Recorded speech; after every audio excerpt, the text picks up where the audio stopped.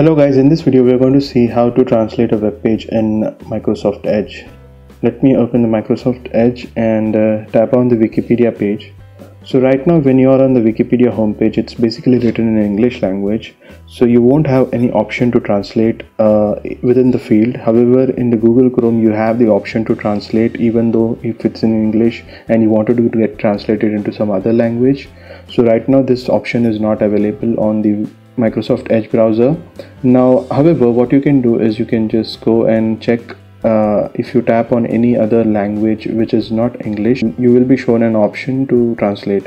Say suppose I visit this, I guess it's Japanese, and right now at the bottom you can see it translate Japanese to English. So you have this option. If you tap on English, it will quickly translate it into English.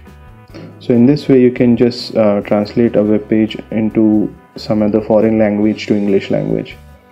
And if I go back and tap on some other language, say this one, it's a Russian, and if I tap on these three dots, I have the other options like if I want to translate the Russian to English always, or never wanted to translate, or don't want to translate at all those options are available. So you can customize this based on your needs, and if you want to change it to some other languages, like instead of English, if you want to translate it to some other language, say suppose Hindi, so it will be translated automatically to Hindi. So the Russian language is now translated to Hindi. So this use the Bing translation, and which is pretty much as good as the Google Translate.